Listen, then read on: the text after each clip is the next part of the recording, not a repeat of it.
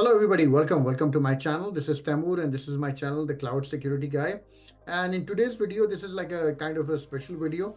Sometimes I talk about AI and cloud security, and sometimes I just want to give you some straightforward career advice, when it comes to cybersecurity. Now, before we start, I want to give you a brief introduction about myself.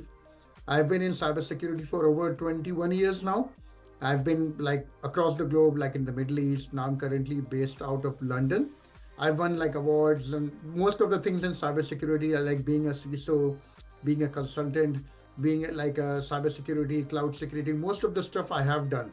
Okay. So based on this, based on my like 20 years of experience, I want to give you some just six pieces of advice. Six pieces of advice based on my own experience in cybersecurity. And I hope they help you out. I hope they help you out in your career, based on what I have learned, and I hope you can apply this in your career also. And before we move ahead, please do like and subscribe to this channel. That will really help the channel to grow and reach more people. So the first piece of advice I want to give you, if you're a newcomer in cybersecurity, or even if you have been in cybersecurity for a few years, which is that certifications matter, but not that much. Please, certifications, people go to two extremes. One is some people, they completely disregard certifications, cybersecurity, the CISSP, the CSAM, CEH, whatever CompTIA, they just say these are papers-based certifications. They have no value whatsoever, right? And some people, they do the other thing. They become like certification factory.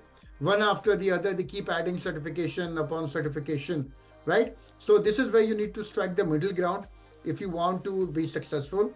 Certifications are important. They give you a baseline of knowledge, but hardcore practical experience is more important, right? So getting a CISSP or a CCSP, they will tell the manager that you've done the necessary baseline of knowledge. You've done the work to get that baseline of knowledge, but the CISSP or the CCSP is no substitute for experience. You need to have practical experience.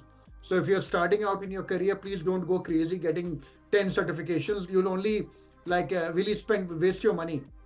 Do one or two and then focus on getting experience through internship, to volunteering, whatever you can do to get hardcore experience, do that, right? And that same applies to your company also. So you can get as many ISO certifications or all PCI certifications, but no, those are just baselines. And you need to do more to make sure your company is protected. No certification in the world is going to prepare you for a DDoS attack or a ransomware attack or a malware or a fraud. When that happens, everybody was running around. Your certification will not help you at that time. Remember that, right? So that's the first one. The second piece of advice I would give you is that incidents will happen. No matter what you do, no matter how many controls you have, some way cybersecurity incidents will happen.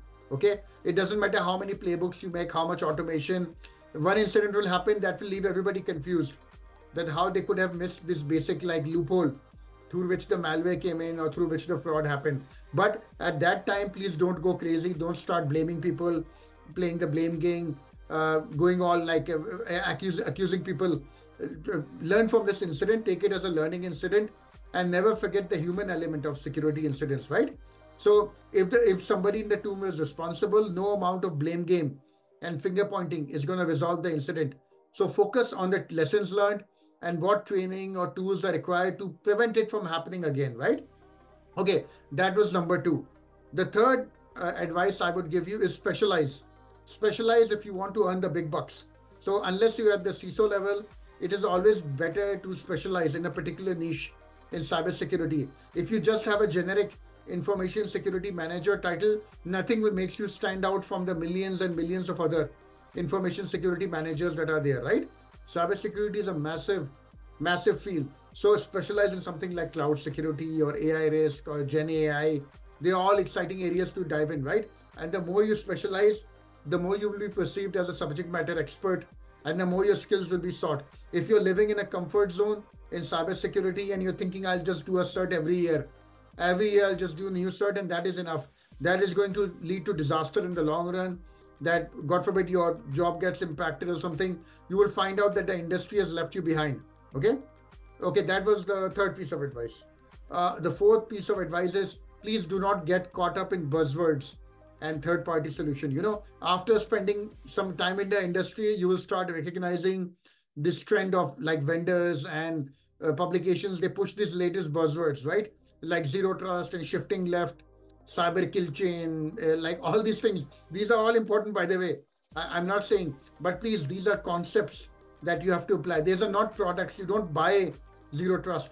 You don't buy shifting left, okay? You actually have to implement it as a process, and then the tool comes in. So do not get caught up in buying tool after tool and implementing them without investing in your teams, because what will happen is you will have a huge amount of tools and nobody to implement them, and nobody, you will be just scrambling around and you will have wasted a considerable amount of money without getting any return on security investment. So remember that no third party tool is equal to an experienced cybersecurity analyst, somebody who knows the environment inside out. Okay, that was 4. Number 5 is building your brand. Yeah, like build your brand outside your job. So cybersecurity is an absolutely amazing field. You have some great opportunities for self-promotion, for building your own brand. But most people I see, what the mistake they do is they share the odd post on LinkedIn. Like once a week, they'll share a post on LinkedIn. And what do they share? I'm pleased to tell you I've passed the certification. I'm pleased to tell you I'm promoted, blah, blah. Honestly, people will like it, congratulate you, and then forget about it. Share some valuable information. If you're working in cloud security, share things about cloud security, right? So this will help you to build your brand. And it's not just LinkedIn. You can create course on Udemy. I've made many videos on that. You can reach out and speak at cybersecurity conferences. You can write a cybersecurity book also. All of those things I've done, and they build your own brand. And what happens is, if you, like for any chance, lose your job, your brand will always be with you, right? Your brand does not go away. It stays with you because you took the time. So that was the 5th piece of advice. And the last one, which I want to tell you, is giving back to the community. And that's very, very important. After a few years that you have experience, help newcomers who have come into the industry. They often need mentors and coaches to guide them in their career choices and help them navigate this confusing world of cybersecurity. Mentorship programs are available, or you don't have to do a mentorship program.